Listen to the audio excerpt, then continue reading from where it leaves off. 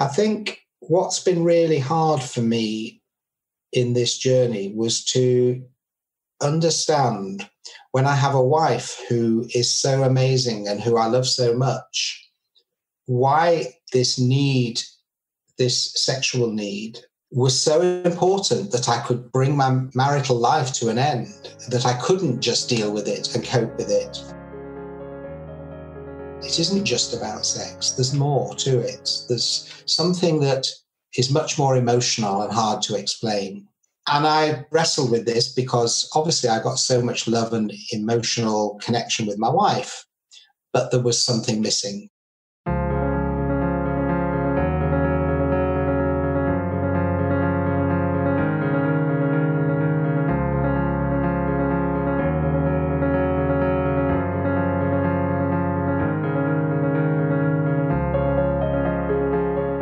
Welcome to Graying Rainbows, the podcast community for people coming out LGBT plus later in life. I'm your host, Dr. Ginger Campbell. Wherever you are on your journey, I hope this podcast will help you feel less alone. Before I share today's interview, I want to remind you that you can find more episodes of Graying Rainbows at grayingrainbows.com, and you can subscribe for free in your favorite podcasting app. You can also get show notes automatically via our free newsletter. Just use the link in the show notes or text Graying Rainbows to 33777. That's graying spelled with an A, Graying Rainbows, all one word, to 33777. I'd love to hear from you. You can send me feedback at grayingrainbows@gmail.com. You can also post to the Graying Rainbows fan page on Facebook. On Twitter, it's GrayingR. And we also have a private group on MeWe, which I'll tell you about after the interview. There's one other thing I want to mention before I introduce today's guest. I recently got an email from a man in Sweden who mentioned that he started out by listening to only the episodes that featured male guests. But later he went back and listened to the female guests. He was surprised to discover that he got a lot from these interviews. If you do something similar, I want to encourage you to expand your listening and see what happens. My guest today is Dr. Tony Kaye, who lives in Manchester, England. His story is extremely raw and candid, but also very powerful. This interview was actually recorded back in June 2020, so I'm going to be back after the interview to give you a brief update. So my guest today is Tony Kaye from the UK. Tony, it's great to have you on the show today. Thank you. It's lovely to be here. I am so glad we finally get to talk. I appreciate your willingness to share your story. And what I usually like to do is just let people start off by sharing their story in whatever way feels comfortable. Does that work for you? Yeah, that's great. So where would you like to start? I think I'd like to go back to my late teens, early 20s. I was at medical school in the UK, training to be a doctor. And I think that was the time when I lived away from home for the first time in my life, as do many students. And I was aware, or becoming aware, that I was probably bisexual. And I wrestled with that dilemma. I did not think of myself as gay. I was pretty sure that I had feelings for both sexes. I had already been going out with a girl for some considerable time before I went to medical school, although that relationship was ended for a period. And I just knew that I had feelings towards men and women. What year was that? That would have been around 1974. So that's a few years before I started. I started in 1980. So what was the climate like in the UK at that point toward bisexuality? Homosexuality only became legalized in the UK in 1967. So we're talking 7 years after that. And I think there was very much negativity towards anything of a bisexual or homosexual nature. And it was very much closeted in the UK.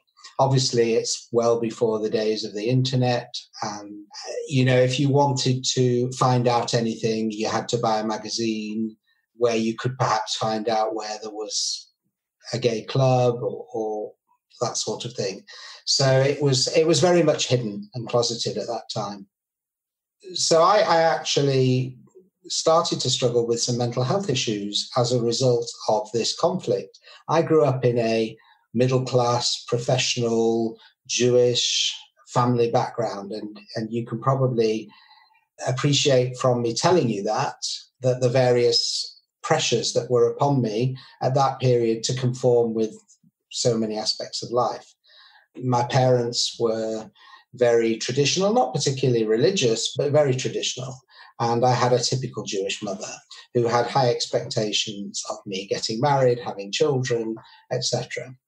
I suppose I just tried to suppress everything at that time and get on with my studies. But I did have to, as I say, go through a period of counselling because of the conflict I was feeling inside. And I decided at that point that I would just get on with my life. And as I was bisexual, it would be fine. Eventually, I reacquainted with the girl that I had been seeing before I went to medical school. And she ultimately became my wife, and we married at the end of my studies when I graduated as a doctor. And we settled into a traditional Jewish family life. My wife was Jewish as well. And everything seemed to be going reasonably well. I think at that point that I had actually, I won't say totally suppressed it, but I think I was very happy with her. I loved her to bits. And we got on with our professional careers, and 2 children came along in the 1980s. Sorry, I omitted to say that we married in 1979, which was the year that I graduated from medical school. So we settled back into married life and got on with what you do, educating the children, both working very hard. And it wasn't until about 12 years ago from now, so that would be around about 2008, approximately, it's approximate, when the penny dropped. And I realized at that point that I was not bisexual. It was a bolt of lightning to me because I realized I'd been kidding myself and I didn't know what to do about it. I think there were some times during the years after that that I contemplated coming out to my wife and particularly to my brother. I just have one brother and we're very close. There was an opportunity on one occasion for me to tell my brother and I couldn't bring myself to do it. By this point, of course, my children were adults and getting on with their own lives and their own careers in very different directions. One of my sons has become quite religious within Orthodox Judaism, and my other son has chosen to go in completely the opposite direction, very much culturally Jewish, but not religious at all. So that created some slight difficulties for me in terms of how they would ever deal with this situation. So I reached a point approximately 12 months ago, which was around about March 2019. And that was the point when the stresses within me had created a massive amount of inner torment and turmoil. I had retired from work early at the age of 58, partly to do with work-related stress, which culminated in anxiety and depression. And I'd had several episodes over my professional life, but I always knew in those last few years that the sexuality issue was a contributory factor in my mental health issues, but I had never been able to share that with anybody, not even my own family doctor, who was very supportive in each of these situations. But around about 12 months ago, I decided, for whatever reason, and I don't really know why that last few years I'd managed to suppress it, but then it built up to a point where I felt I needed to do something about it. And as you can probably appreciate, I was terrified because I'd become very much involved in my community. I had my professional status. I had my family status, the religious Jewish community, which is such a small minority. And all of these things created pressures where I felt if I came out that I would be I would be rejected, or I would be humiliated, or I would feel uncomfortable. And when you're in the position that I'm in that sort of life situation, I think it's difficult to appreciate what it could be like on the other side. What I actually chose to do as a first step was to go and see a local rabbi. And this particular local rabbi is from a Reform community, which is a more progressive form of Judaism. And the reason I chose to go and see him is because he's gay. And I thought that he would appreciate some of the difficulties, even though he was gay and he hadn't been through a marriage and hadn't been bisexual. But I thought that he would be a good person to contact. And we vaguely knew one another previously through other connections. And I went to see him, and he was wonderful. I had a really good cry when I was with him. He was very supportive and actually has become a really good friend since then. And we are now regularly in touch on a more social level. What he did was he put me in touch with one of his congregants, who was a man slightly older than me, who had also been through a marriage and had come out and is now living happily with his male partner. And this guy was really welcoming and friendly to me and supportive, and even did some sort of mentoring of me at that point. I wouldn't say counseling, more mentoring. The upshot of seeing both of them was that I sort of knew what I had to do. I'd reached the point really of no return. And so I decided I had to tell my wife. Now, at that point, we were just coming up to our 40th wedding anniversary. And we had had a happy marriage. We love each other. We still do. We had reached the point where we were more financially secure. I had retired from work, as I said. She was still working because she wants to continue to work in her line of work. It was the time of our lives when really we should be thinking about the future together, spending more time together. It would be true to say that our intimate life had diminished to the point of non-existence. And that was because of me. We never discussed it because I was embarrassed to talk about it, and she didn't really ask me much about it. And I think there was just probably a tacit acceptance that maybe at this stage of our lives, it was not that necessary. The truth was that I knew that I still did have a libido. It was just in the wrong direction. And you can appreciate how difficult that was. But that was, in a way, part of what led me to realizing that I had to make this choice, because it was difficult to go on and on pretending that everything was fine. So I sat my wife down and I said to her that she had remarked to me not that long before that I didn't tell her I loved her as much as I used to do. And so I thought that was a good opening line to start the conversation. And I said, look, you said to me that I don't tell you I love you. I said, the truth is, I do love you. I love you as much, if not more, than I ever have. But there's something you need to know about me. I'm just going to come out and say it, that I'm gay. I thought I was bisexual, and I thought that for a long time, and that I could live with it, but I realized that I couldn't. And now I have to be completely honest with you, because I can't live with this anguish, this torment that I feel inside, and that it's contributed to my ill health. I just need to be honest. Whatever the consequences of me telling you, I have to tell you. Obviously, we talked at great length that particular evening, and she was astonishing. We both obviously cried, but I expected a reaction that I didn't get. And the reason I expected a reaction was that I had done some research prior to that occasion when I looked up online about married gay men, or women, I suppose, coming out to their partner, and the reactions to expect, anger, and to be totally rejected. I didn't get any of that. She was loving. She said, this is not your fault. You know, I knew that she had not a homophobic bone in her body at all from conversations in the past. But this is different when it's you and it's your life partner who you love. And she just was incredible. She hugged me.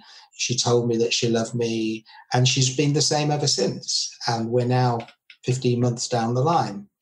So we talked at length. We didn't make any decisions, life-changing decisions at that point, because it was too early to do that.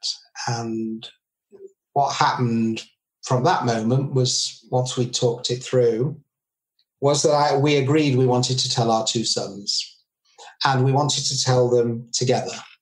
In other words, we wanted to be together and we wanted them to be together.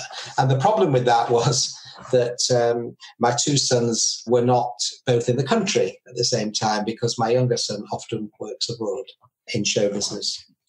So we have, as I'm sure most families do, we have a family WhatsApp group, and we asked the boys to come to find a date when we could get together as soon as possible.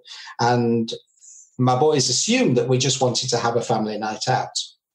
But actually, I explained that that was not the case, and we wanted to meet up, and we wanted them to come to the house because there was something we needed to tell them. I'll just digress briefly to say that my younger son's immediate response at the age of 34 was, "Are we adopted?" So I just responded and said, "Well, have you looked in the mirror?" And he was just being flippant. But it took us 2 weeks to get the boys together. And they obviously, during that time, must have had conversations between themselves about what they thought was going on. And the 2 things that they had suggested to us was, A, was one of us ill? And the other one was, were we getting divorced? And so we told them that neither of those situations applied, and we didn't want to discuss it by WhatsApp, and we wanted to wait till we were all together, and they would just have to accept that. So they came to the house and we sat them down, and I told them in exactly the same way as I told my wife. Their reaction was shock, which of course was to be expected. They had not obviously suspected anything. I know that both of my sons have no ounce of homophobia in them. But again, it's different when it's your dad. We all got upset, but they were amazing. They were very supportive and wanted to be there for both of us. They hugged us both and just said that they would do whatever they could to be there for both of us in whatever happened. So that was a very difficult evening, and they needed to then go away and digest the information. My wife, again, through that evening, was also just loving and supportive to me. I then said I wanted to tell my brother. I just have the one brother and his wife. And so a few days later, I went to tell him. I was really surprised at how positive he was. First of all, he had no idea, which surprised me, but he had no idea. And he told his wife, and they, ever since that day, have been wonderfully supportive to me, regularly in contact with me and with my wife, who they also love, and basically just there for me, whatever I needed and whatever my wife needed. And that's where we sort of left things for a while. We were both getting used to the idea of this situation, and we didn't know how it was going to work out and where we were going to go. I then felt that I needed some counselling to help me to decide, because strange as it may seem, I hadn't formulated a plan as to what I would do next. I contacted the LGBT Foundation in Manchester online, and they have a counselling service. And I thought, well, that sounds a good idea, because they're going to be geared towards people with issues relating to their sexuality. So I went on their waiting list, and my wife and I also agreed that we would go to the relationship counselling together. And we went along to the first session and we explained our situation. My wife then went to a session on her own, and I went to a session on my own, and then we went together again. So this was over a period of a few weeks. And my wife came out after that and she said, this is pointless, because we actually don't have a problem in our relationship. We have a problem, but it's not because we don't love each other. It's not knowing what we're going to do. At this point, I had also started to, I had contact with the rabbi that I mentioned earlier and the chap who mentored me, and I started counselling. So I had a support mechanism that was developing. But of course, at this point, none of our friends knew anything about this. And the way our friends probably perceived us was as the perfect couple, because our interests, our hobbies, whilst we were a couple who accepted that we have different things that we like to do, but we saw that very much as a positive, but we also had lots of things that we like to do together. And we finished each other's sentences. So we were very much telepathic towards one another. After all, at that point, we'd been together nearly 47 years. I'm doing the counselling, and my wife then came to me and she said, look, I think I need some support as well. You've got some supporting network there. And we agreed that, well, she said she wanted to tell a few close friends. And so we agreed. We invited couples, just one couple at a time, to come to the house and to sit them down and tell them what we were going through. The interesting reaction was that they all got very emotional. We didn't expect that. I mean, they literally were tearful. These are people that we've been friends for the whole of our married life. And they had not expected any of this. And we said to them, you don't have to choose between us because we are fine together. We can socialize together still, and we're still continuing to do some of the things that we've always done. I want to break in here briefly to remind you that I'm always looking for listeners who are willing to share their stories. Wherever you are on your journey, your story can help others feel less alone. Just write to me at grayingrainbows@gmail.com. Part of the reason for the counselling was so that I could formulate a decision as to how I was going to move on with my life. And there were really 4 options. And the first option was that we would stay together, we would live together, that I would try and put the lid back on the box and suppress how I felt and carry on as if nothing had happened. That was really option 1. Option 2 was that we would continue to live together, but I would have time out. And this was actually, interestingly, my wife's suggestion. She said, what if we live together, we share the house, but you go away for the odd weekend or the odd night out or what have you. Now, whether she could have lived with that, I don't know, but that was her suggestion. Option 3 was that I move out and live alone and try and find this new life. And option 4 was that we get divorced. We immediately excluded options 1 and 4. And when I was going through the counselling, I would go week after week, and one week I would be in favour of trying to stay at home, and the second week I would go and we would be thinking I have to move out, and we went round the houses, and then eventually we settled on the fact that I had to move out, because option 2, living at home but going out for bad behaviour, if you like, would feel sleazy and it would feel uncomfortable and it wouldn't be fair to her and it wouldn't be fair to me. It just was not a workable option. As I said earlier, I'd read about what happens in these situations, and it seemed as though we were following the path that maybe our marriage was going to come to an end, that we were going to go our separate ways. I think what's been really hard for me in this journey was to understand, when I have a wife who is so amazing and who I love so much, why this sexual need was so important that I could bring my marital life to an end, that I couldn't just deal with it and cope with it. One of my friends, when we told him the situation, asked me to go out, because we told him with his wife together, and he said, can we go out for lunch next week? There's some questions I'd like to ask you. And when we went out, he said to me, can I be very personal? I said, of course you can. And he said, is it all about sex?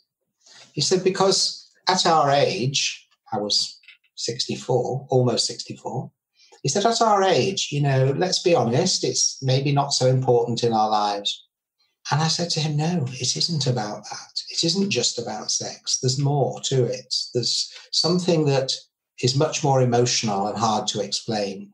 And I wrestled with this because obviously I got so much love and emotional connection with my wife, but there was something missing. When I've recounted that particular incident to friends and to some gay people, what I've realized is all my straight friends don't get it. They think it's all about sex. When I tell a gay man, they totally get it and they understand the feeling, the need of that. That's something that was missing from inside me that I couldn't put my finger on it, but I would be lying if I didn't say that I hadn't had some sexual encounters. So that's on the table because clearly I wouldn't have known if I was truly gay if that hadn't happened. I can say that when I am intimate with a man, and I'm not talking about sex, but when I am intimate with a man, there's something that just feels entirely complete within me. And that was the piece of the jigsaw that seems to be missing from my married life.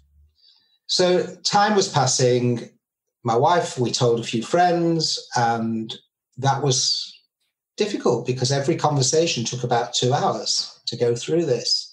And to be fair, by the time we were telling our friends, which was several months after I'd come out to my wife, we'd made the decision we were going to live separately.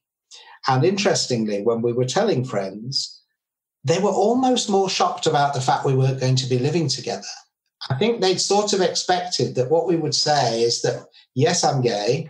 Yes, my wife is being totally accepting of it, but we're going to carry on as we are. So it was a shock to them. Fast forward again, so this was through the summer. We had our 40th wedding anniversary in the middle of all of this. And prior to any of the coming out experience, we'd planned some special event for our anniversary and we were going to take the family. I have 3 granddaughters. We were going to take them all away on holiday, which actually we did. But we cancelled the party that we were going to have because I said to my wife, I can't stand up in front of all our guests and say the things, yes, of course, I still love you, but I can't do that when they all know what's going on. So that was a traumatic period for us, as you can, I'm sure, appreciate. We then reached a point where my wife said to me, I think we can't spend the time telling everybody individually. So I think we need to find another way. What about if you were to prepare an email which explains this situation? So that's what we chose to do. I prepared an email. She approved it. I didn't even have to make a change, which was interesting. And we sent it out to lots of people. And she said to me, why did you send it to so many people? And I said, because it's going to go public. We have controlled it up until now, but now it's going to go public. And I want people to hear it the way we want to tell it, the way it is for us, not gossip and scandal. And obviously it'll then drift out more widely. I think the point that I want to make publicly here is that I was ready. I was ready to go public. I had already begun to feel liberated about coming out and people knowing that I was gay. That weight, that massive pressure had disappeared. But my wife obviously took longer to get to that point. And every step of the way since I told her, we'd gone at her pace and her choice. And she was terrified about the reaction of going public. But what I want the listeners to know, which is partly the reason why I was quite keen to do this, is that despite the fact that I live in this middle class, as I said earlier, middle class, professional, Jewish, heterosexual world, I didn't have another gay friend. Not one person has shown me anything other than love, support, kindness. If there is anybody out there in my network that feels badly towards me or has homophobic issues, they have not expressed it to me. And all I can say is I have been overwhelmed with the love. And people to this day still contacting me, wanting to see me. And I still see my wife a lot. We share certain activities, hobbies that we still do together. And we see them, I see the family family occasions. So it's been uplifting for me to experience what I did not think I would experience. It's not all perfect. Everything that I've described so far sounds like a romanticized version of what it could be. There are so many positives. I've been lucky enough to move into a lovely home. Living alone on a practical level is easy for me, but I never wanted to live alone. I've never lived alone. And emotionally, that is a real battle. And I moved out in October of 2019, and I was starting to network in Manchester, where I live. There is a large gay community, and there is lots of gay activity. And I didn't know where to start. So I found out online that there is a website called Meetup. I don't know whether that's international, but it's certainly in the UK. And I entered my location and I entered LGBT, and all of these sort of groups popped up, activities and events and things you could go to, social things, coffee and chat things and nights out and so on. And I started to make some new friends through this networking. And I realized I do not understand the gay world. It is so different from everything I knew. And certainly gay men, and I think women, are so much more upfront about everything. Conversations with people are so intimate compared to the heterosexual world that I knew. But I felt as if I was beginning to make some progress in that field. And then what happens? Coronavirus appears. So in the UK from March, everything has been locked down. And that's been really difficult for me to negotiate because I'm very much isolated in my accommodation. Obviously, I see people at a distance, but a lot of what I was hoping to develop has ground to a halt. And I am emotionally struggling at the moment. And I'm trying to wrestle with guilt in all of this. And even at my lowest points, when I think about the fact that I've come out publicly and that people know, I feel a massive sense of relief, liberated, and so happy that people are able to be the way they are with me, that they still show so much love for me. But yet I feel so guilty towards my wife. My children are adults and they have their own lives and they are wonderful with me and wonderful with my wife. But I don't feel guilty towards them now. They will find their way through this. It's only to do with my wife. And so I've made a decision recently that I need to go back to counselling, which I've started to do, just to try and help me to work through this guilt. So would you say the guilt is the hardest part of the journey so far? Without doubt. Well, it's the hardest part of the journey since I came out, because the years of how I was struggling to cope with my sexuality before was tough, very tough. But now, yes, the guilt is the hardest thing to deal with. If I'm completely honest, what I would say is that being gay has ruined my life. Now, that sounds extremely negative when in so much of what I've described is quite positive.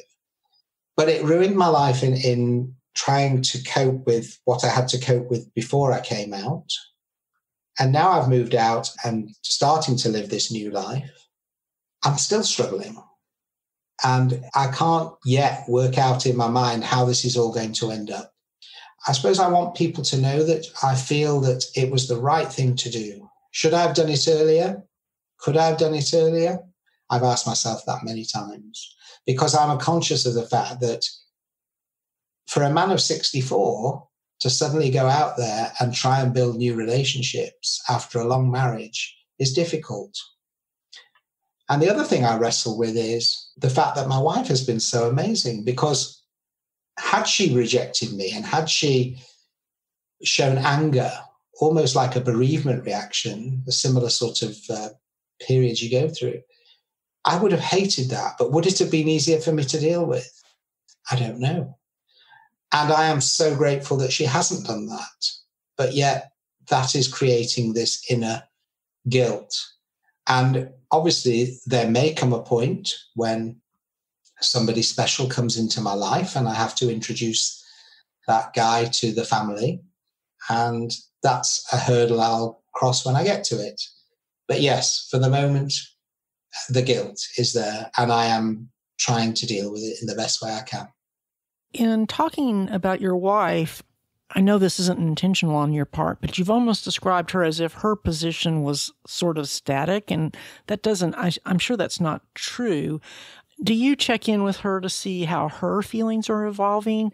I'd be surprised if she doesn't have at least times when she feels angry and mad and maybe just doesn't tell you about them. I'm sure that's right. How could she not have that?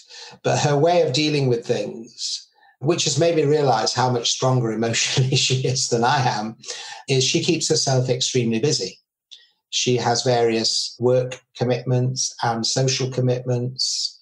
In fact, one of her close friends, who's a relative of mine, but a close friend of hers, I was chatting with yesterday, and she said that she worries slightly that my wife is sort of throwing herself into too much as a way of distracting herself from what she's feeling.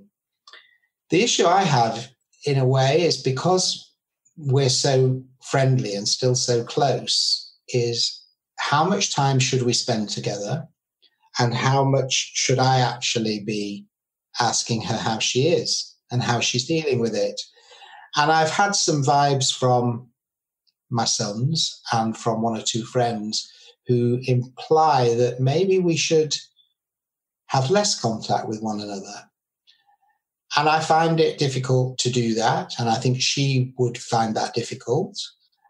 I'm slightly reluctant to too often probe into how she's feeling, because I don't know whether it's my right to do that now. She will deal with this in the way that she will deal with it. And is it fair for me to ask her how she's coping and if she's coping? But occasionally I do, and I just usually will start off by just asking her, how are you feeling? And then see where the conversation develops from there. But to expect her to open up to me about her inner anger, if there is any, maybe that's for other people, for her friends. Maybe the best you can do is just let her know that you're there if she wants to talk about it, but that you're not going to push her. She knows that, and in every way. I mean, she knows that I'm here for whatever she needs. She still calls on me to do things for her on a practical level. I'll be the first person to call. And we still have hugs, and we still see one another quite frequently. Well, it is certainly not my place to offer analysis or advice, but I have talked to a lot of people, and I would say that, what do you say, 15 months out? That's really a very short amount of time compared to how long you were married, especially. Yeah, absolutely. So that's why I really appreciate you being willing to share your story in its raw, who knows how it's going to end form. I mean, if somebody has been out a long time, certain things have been resolved, whereas like you and I are both in the same situation of, we still haven't even had that first special person.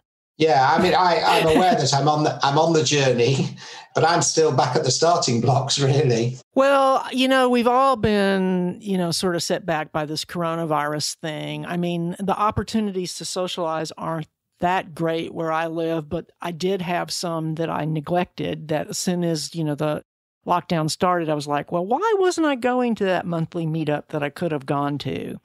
And of course, it's June, which is usually, a big month for Pride. And here in Alabama, it's always early in June. Last year at this time, we were busy getting our float ready for the parade. And now we're just like, this is not something that virtual really replaces. Well, it's interesting because in Manchester, we have, as I mentioned, a very large LGBT community, and we have what we call the Gay Village, which is an area of streets which are totally devoted really to gay bars and lots of gay activity. And there's a massive gay pride event in Manchester. I'm not sure that I'm ready yet to participate in that.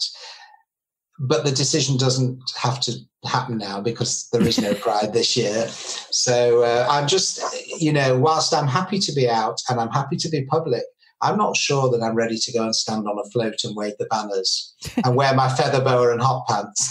Well, actually, the float I was on last year was a Unitarian church float. So most of the people on the float weren't even gay. About half of them were.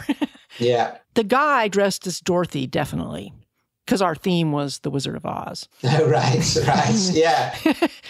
But yeah, well, let's see. No, I didn't do Pride when I first came out either. No. I need to take just a moment to remind you that you can help support Graying Rainbows financially by going to patreon.com/Graying Rainbows. Patreon allows you to make a monthly donation that fits your budget.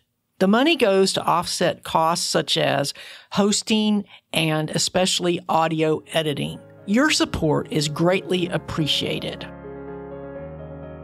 Is there anything else you'd like to share before we close? Tony, you've done a great job of really being open with us, and I really appreciate it.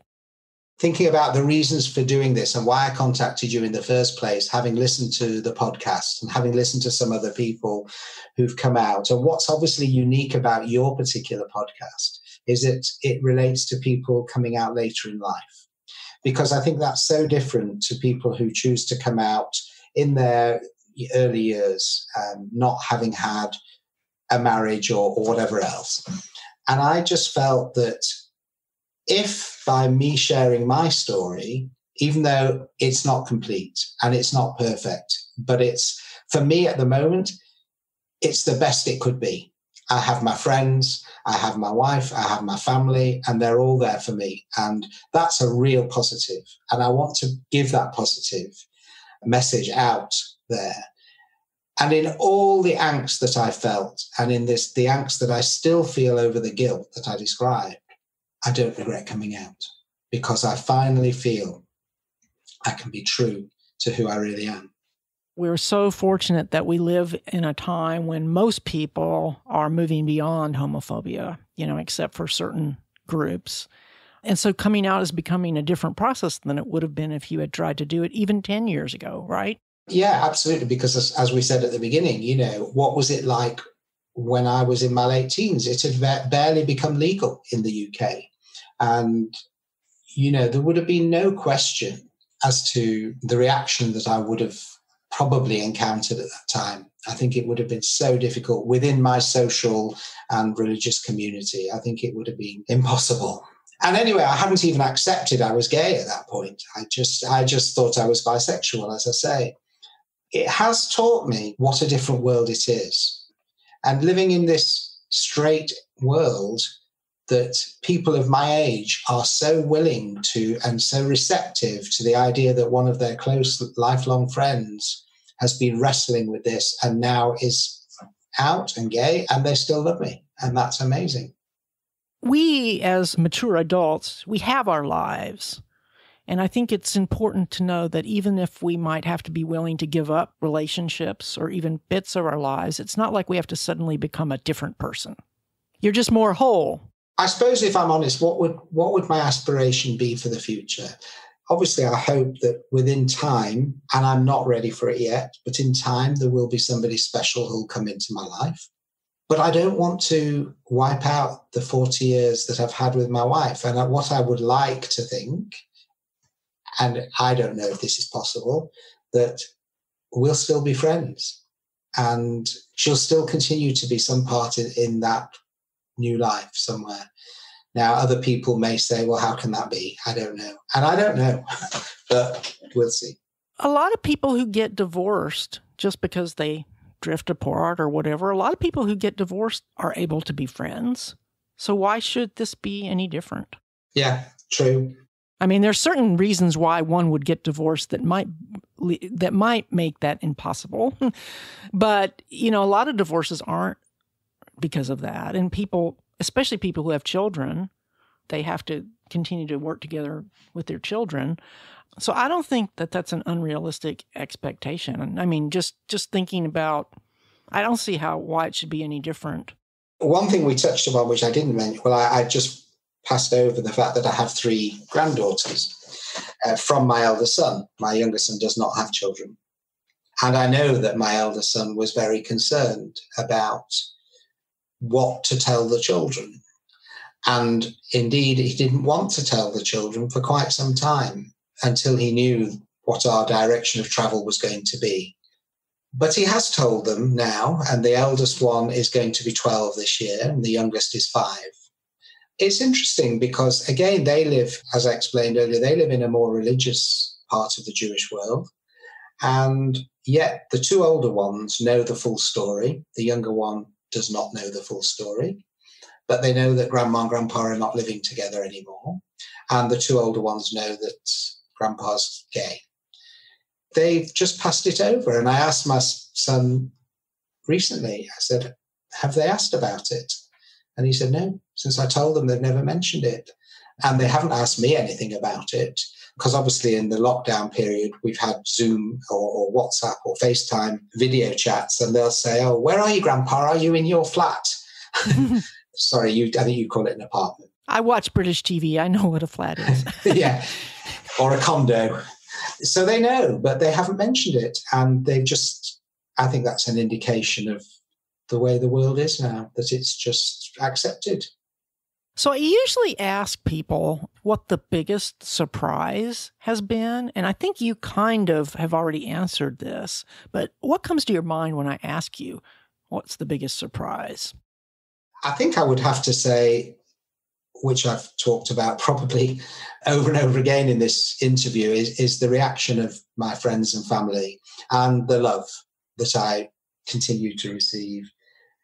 I was terrified of how people would treat me.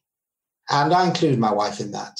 I was terrified that I would lose everything that I'd built up over a lifetime. And I haven't. And that's been the biggest surprise, in a positive way. And there hasn't been a big surprise in a negative way. If you know that you're gay and you're in a relationship, don't leave it so long. Don't be afraid, because I know there are people who are so still afraid. You have to ultimately be true to who you are. The people that matter won't mind, but the people that mind really don't matter. And so don't avoid doing what you know deep down you have to do, because the world is very accepting of gay people now.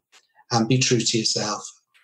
Of course, I'm sure there may be some listeners who live in places where that is still not the safe choice, but that's implied that you would only do that if you live someplace where it is safe. But the world is changing, and most parts of the world are a lot better than they used to be.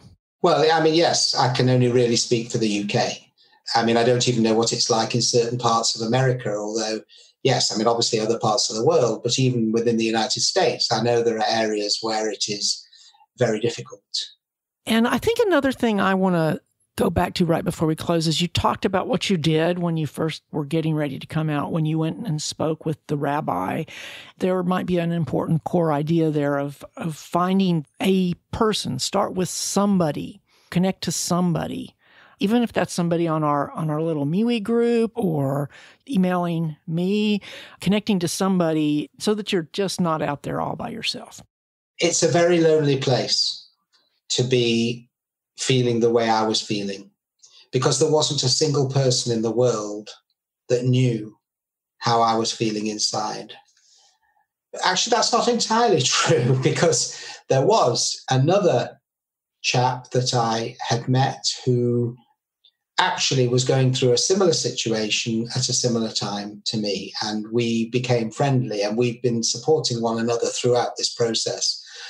And on my down days, he would help me through it. And on his bad days, I would help him through it. And fortunately, our bad days rarely coincided. But yes, I think you have to have a go-to person. You have to have somebody that you can run it past to get some understanding of how best to approach your next steps.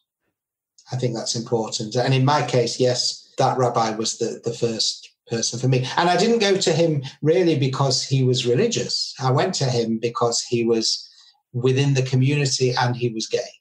And I felt he would have an understanding. So I think it's who you go to you probably have to choose quite carefully. Somebody that you know you can trust and feel comfortable to talk to. It may be somebody that you already know very well, or you may prefer it to be somebody on the outside, which is what I chose to do. We can't go it alone because human beings we're wired to be social. That's why this lockdown is so hard on people's mental health.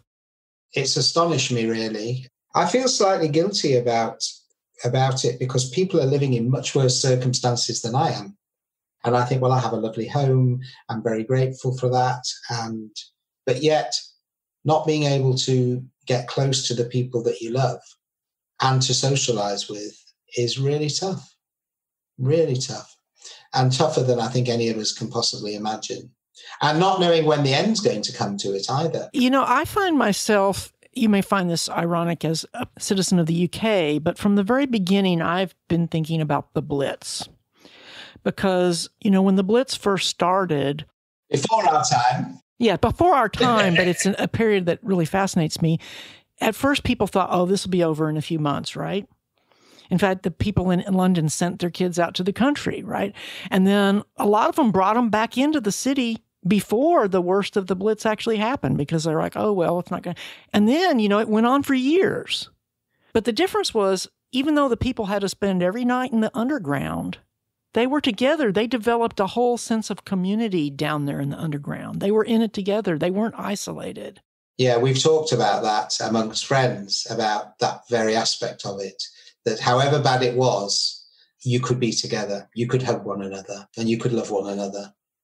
So I don't know what the solution is, because if we don't figure out a way to tap into that need, it'd be so easy for the forces of divisiveness to be very destructive. Part of humanity is the social contact we have with one another. And this is so against everything that we as human beings are that it's impossible to navigate through it. I don't think you can really understand the feelings and the emotions till you're in it. And now we're in it, we're having to deal with those emotions. And that's completely irrespective of my personal situation. This is for everybody. And I just think there has to come a point where we have to balance the risks and the benefits. And I, as a doctor, am used to dealing in grey areas. And I think that for a lot of the public, it's very black and white. And our government is giving us strict advice on what we shouldn't do and what we're permitted to do. And there are people who are, okay, there are many who are not, but the majority are trying to adhere exactly and have become, to be honest, some people have become completely neurotic about it. But I'm much more philosophical that we have to try and find a balance. And so maybe I'm prepared to step over the line a little bit, but that's personal choice. But humanity is not meant to live apart from one another. No, I agree with you. I really appreciate you taking the time to talk with me, and I look forward to sharing this interview with the world. So thanks again.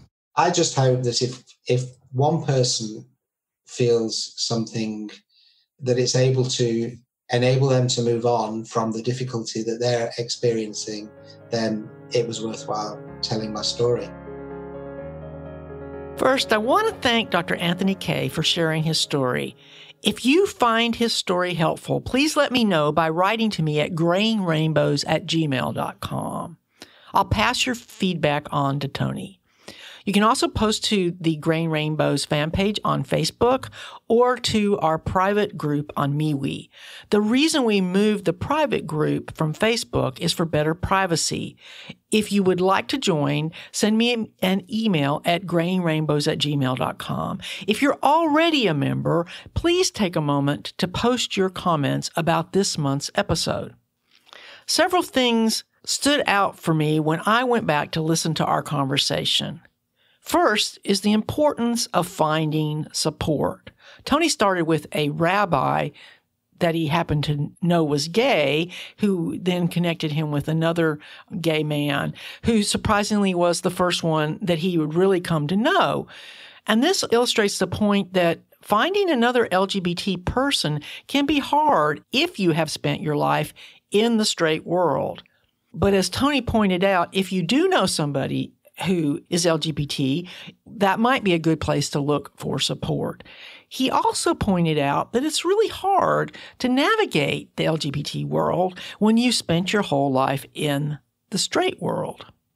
Now, in terms of finding support for listeners in the United States, I highly recommend PFLAG. That's capital PFLAG. This is the oldest organization in the country for LGBT people, their families, and friends. Their website is pflag.org. And of course, there's lots of other online resources, including this podcast. Another thing that Tony reminded us was that there are special challenges for those who deeply love their straight spouses. And I've gotten a lot of emails about this, so I know it's actually very common. How much time should you spend together? And then there's the whole issue of struggling with guilt, which brings up the importance of finding a good counselor. Finally, Tony reminds us that being gay is not just about sex. It's about finding a deeper level of intimacy. I mentioned in the introduction that this interview was recorded in June 2020, which is fairly early in the COVID pandemic. In November, I asked Tony to give me an update because I wanted to know how he was doing, and I knew you would too. This is what he wrote to me via email. Tony's struggling with the ongoing restrictions and living alone because he never intended to live alone for an extended period. He has managed to maintain the contacts he made in the LGBT community, but nothing has developed beyond a few friendships. He wrote, "I'm feeling that I need someone special to come into my life, someone to cuddle, someone to share experiences, someone to love." He also wrote, "I'm a social animal and am feeling very lonely with things as they are. I have lots of contact with family, with old and new friends, so I'm not isolated, but no one wants to meet because legally we're not allowed to. And also group meetups and places like pubs are still unavailable." He has seen a lot of his wife, who I'm going to call Elle for the rest of this recording for her privacy. She moved into a smaller house on her own, and they sold their home where they'd lived for nearly 30 years. Elle continues to cope by staying busy, and she seems happy that they've remained close friends. They have dinner together fairly often, sometimes with one of their sons, and sometimes just one-on-one. He's also working with a therapist and is focusing on dealing with his guilt, especially with regards to how Elle is being impacted by his decision to come out. Tony wrote, "So, in a nutshell, life has been pretty static since we spoke in June because of the pandemic. Apart from the house sale and Elle's move, I love my apartment and feel very comfortable here. It's well located geographically in South Manchester and near my children and my wife. I remain optimistic that in the new year I will be able to get out there and start living again. I have to admit to periods of very low mood, almost depressive, but other periods where I feel optimistic. I've learned that I truly don't like living alone, not because of practicalities, but emotionally it's not good for me. I've always known that I'm a sociable person, but this last 8 months has really tested me and continues to do so." When we originally talked, Tony mentioned the challenge of trying to fit into the LGBT community. In this email, he also mentioned the challenge of trying to figure out how to date in the 21st century. I'm sure that many of you can identify with these challenges. I'd really like to encourage you to get in the MeWe group on Facebook and share your challenges with each other to help each other feel less isolated. There is one thing that I keep forgetting to remind you about, and that's about the second edition of my book, Are You Sure? The Unconscious Origins of Certainty. You can buy this from your favorite online bookseller as either an ebook or as a paperback. But if you'd like an autographed copy for only $20, just write to me at grayingrainbows@gmail.com. I also want to thank all of those of you who are supporting Graying Rainbows via Patreon. If you want to check this out, go to patreon.com/Graying Rainbows. I want to remind you that you can find more episodes of Graying Rainbows at grayingrainbows.com, and you can subscribe for free in your favorite podcasting app. And if you want to get show notes automatically, sign up for our newsletter. There's a link in the show notes, or you can text Graying Rainbows, all one word, to 33777. That's Graying Rainbows with an A, all one word, to 33777. Finally, please email me at grayingrainbows@gmail.com if you're interested in sharing your story. I'll be back next month with another interview, and until then, I hope you'll listen to my other podcasts, Brain Science and Books and Ideas. Thanks again for listening. I look forward to talking with you again very soon.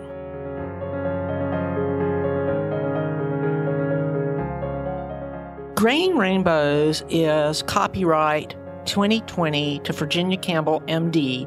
You may copy it to share it with others, but for any other uses or derivatives, please contact me at grayingrainbows@gmail.com.